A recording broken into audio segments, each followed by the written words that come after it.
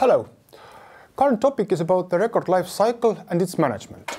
Record life cycle is central topic in the records management. Records life cycle is of course a metaphor. Everything which has been born must be died, or killed, or destroyed. In the records management field, we name this concept disposition of record. Disposition, transfer, destruction. Disposition might be either to the archives or just to destroy records which not longer needed. This life cycle metaphor, of course, is from the nature. Generally, we can speak about the life cycle in the different way, and it is a quite general concept. The concept is not old.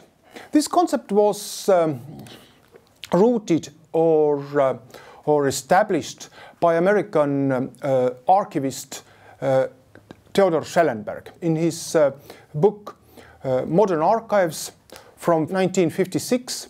There was a chapter about the records management, and in this book he developed so-called life cycle management concept as a route for all archives, how records will be transferred from records management or registry system, whatever they call them, to the archives.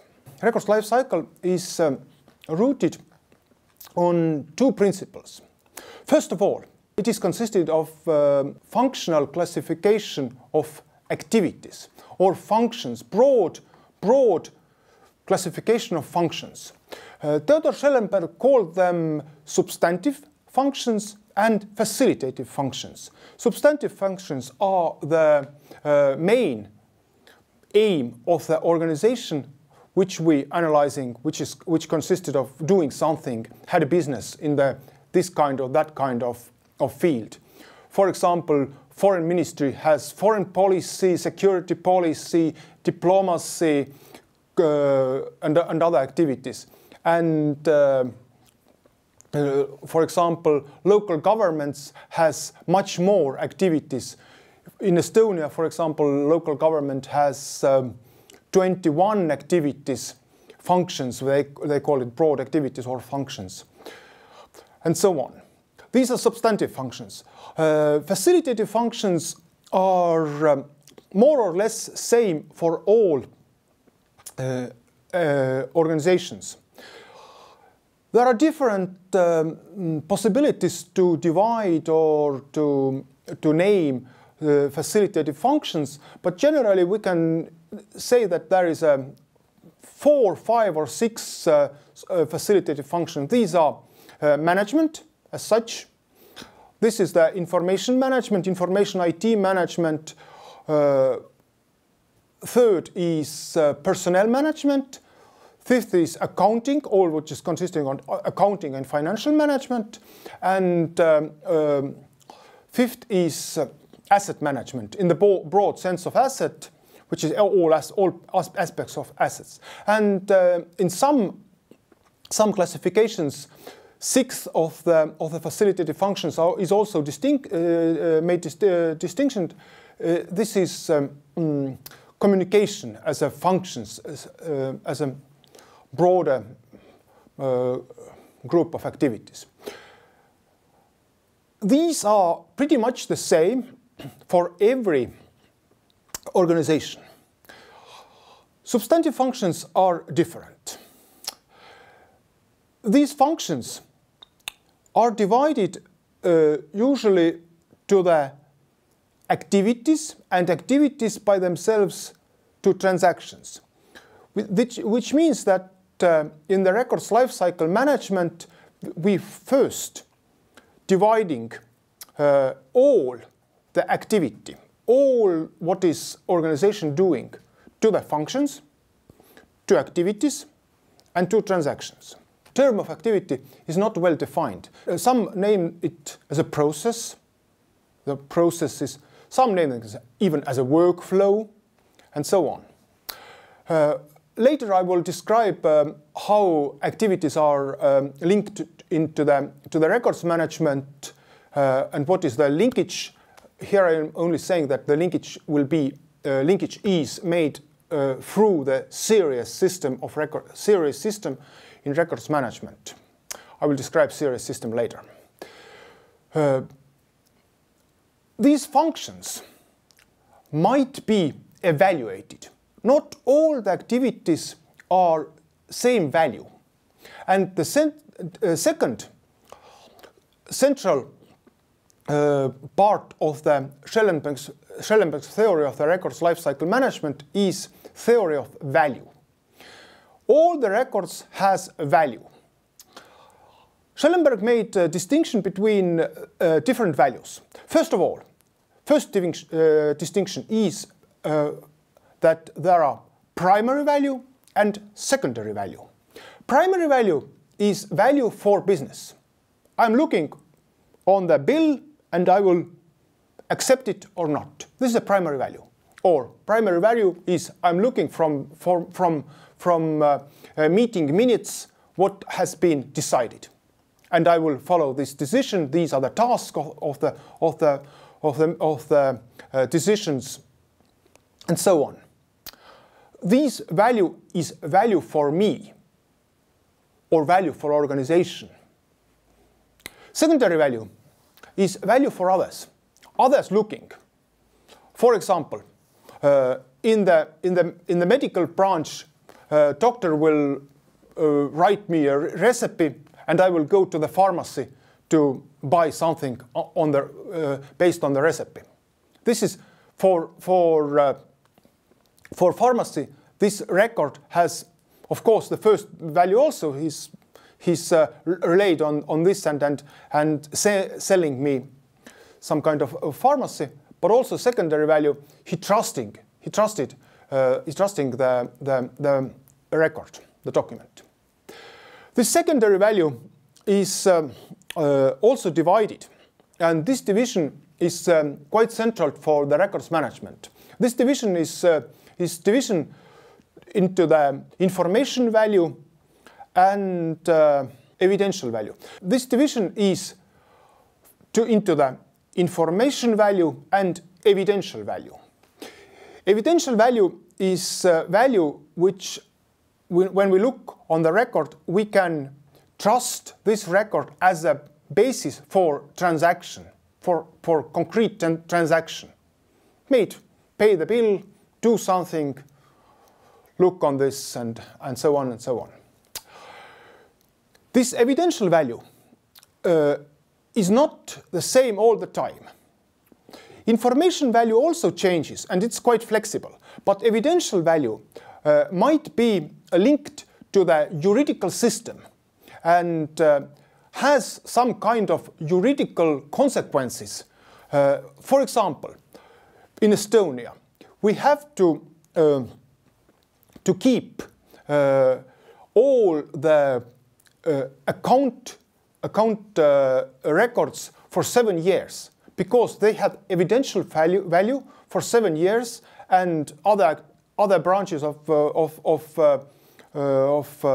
administration, like tax and customs organization, might come and made an audit on our financial system. This is evidential value. And of course, if we didn't pay the taxes, they might look and say why you didn't pay it, and so on and so on. But after 20 years, of course, I didn't pay the taxes. They can look on it, find the same information, but never say to us, you need to pay these taxes which you didn't pay 20 years ago, for example. But 5 years ago, yes, you can. This is evidential value.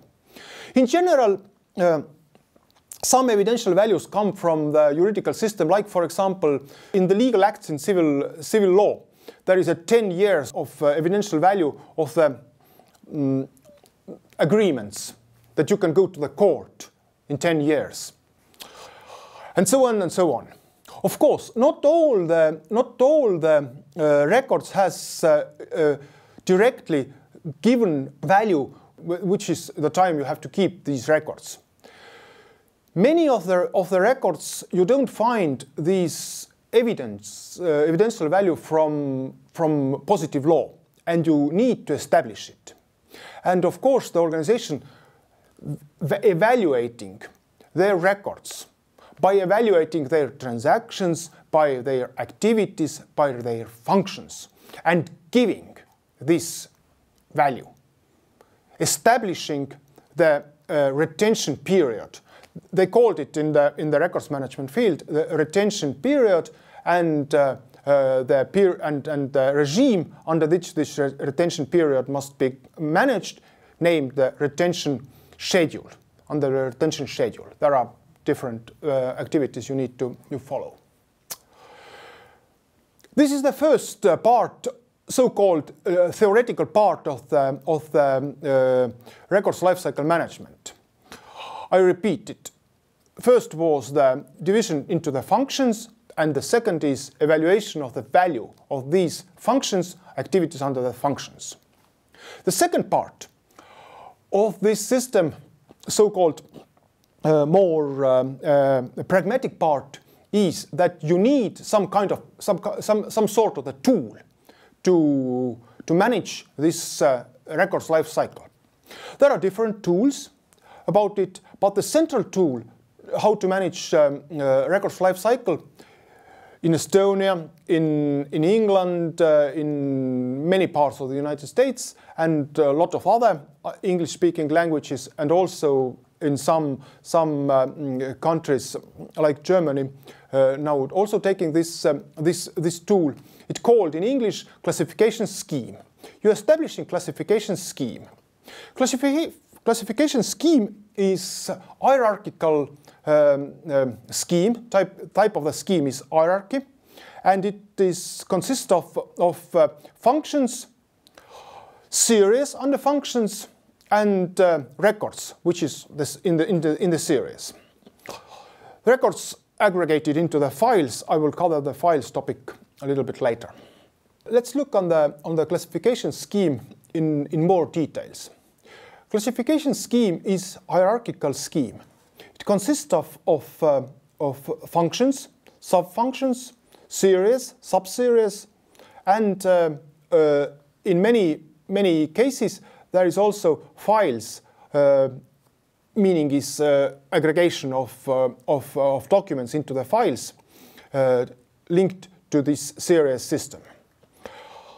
In some countries, classification scheme is made separately from file system. File system is called file plan of the files. What kind of files, meaning is aggregation of records, you have.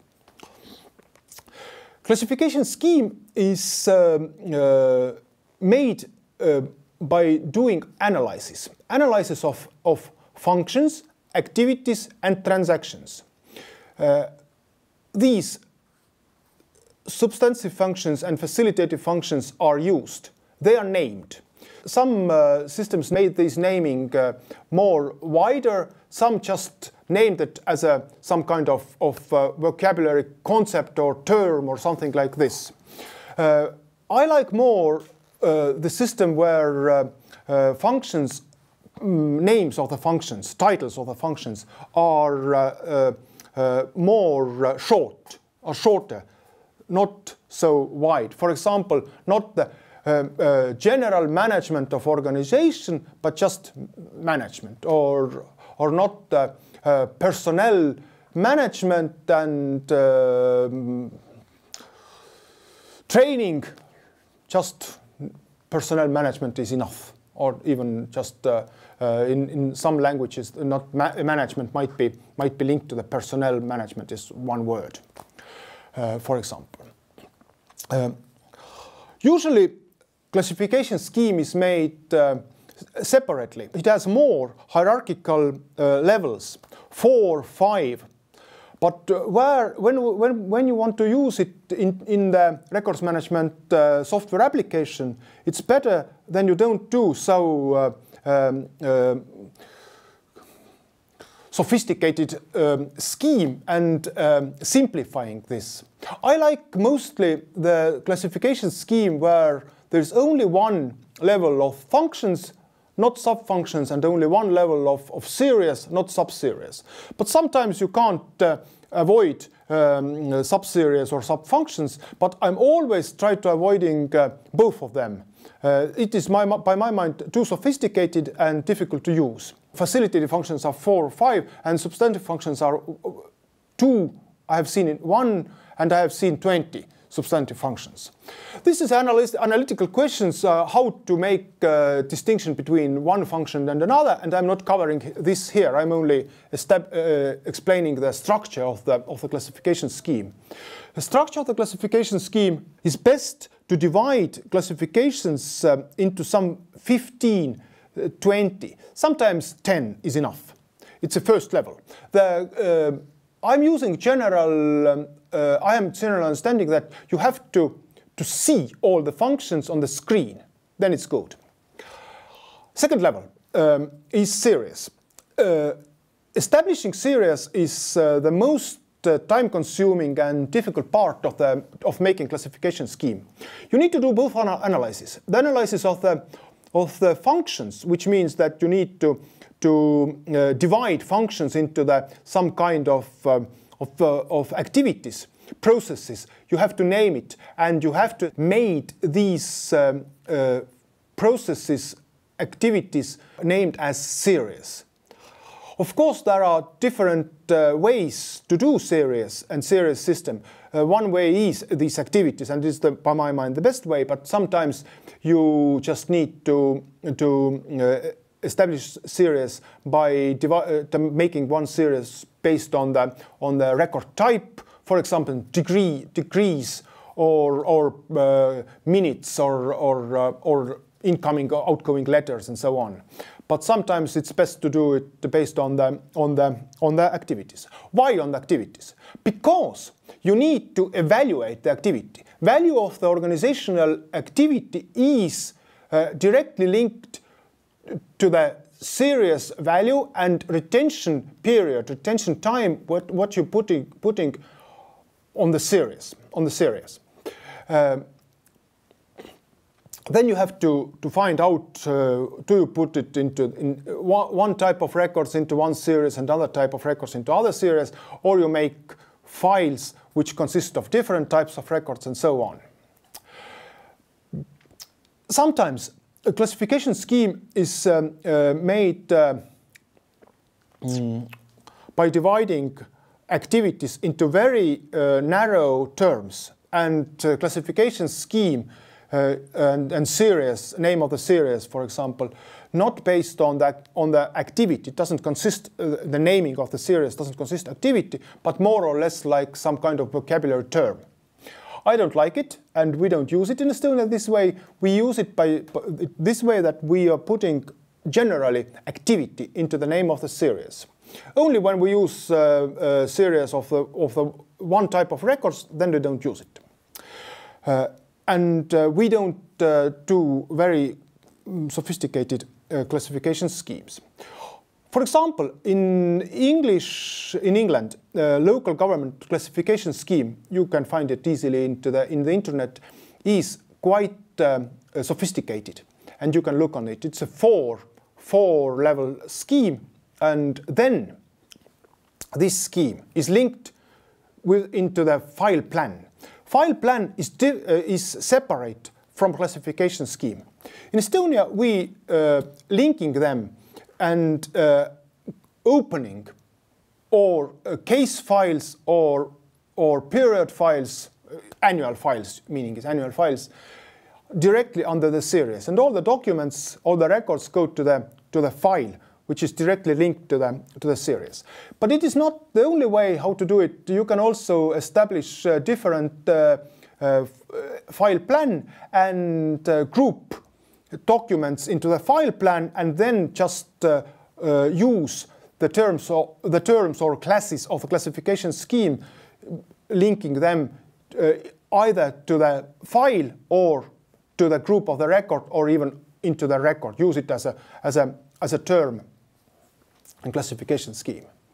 Classification scheme is a tool how to manage records life cycle. It's a records management life cycle tool, because it among together with the classification scheme and this file plan part has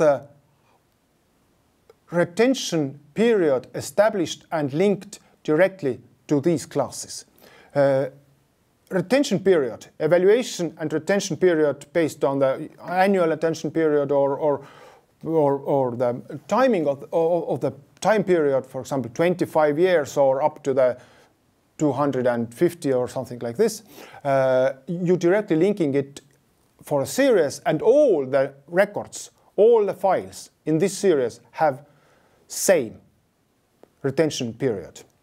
And you will then manage the retention period or on the files, not on the level of each record, but on the level of aggregation, meaning is on the level of file. This was the basics about the classification scheme, how to do it and how to manage it.